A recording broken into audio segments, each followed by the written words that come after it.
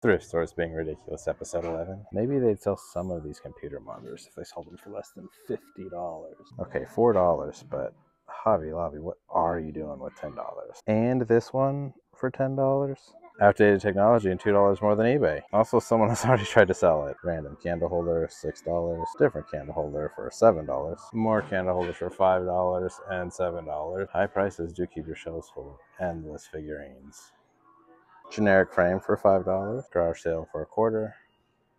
12 times markup at the thrift store. I like how organized their showcase is. What does new as is mean, and why are they priced different? Wireless mouse that will connect to your computer for $10. How many remotes can I pull before one has a back?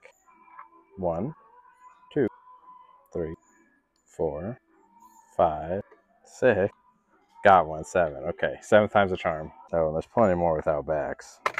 You obviously want $4 Tree Monopoly games and a Shoot Some Ladders game for only $9. How many of the answers in this do you think are still accurate? Regular Scroots sore throat lozenges.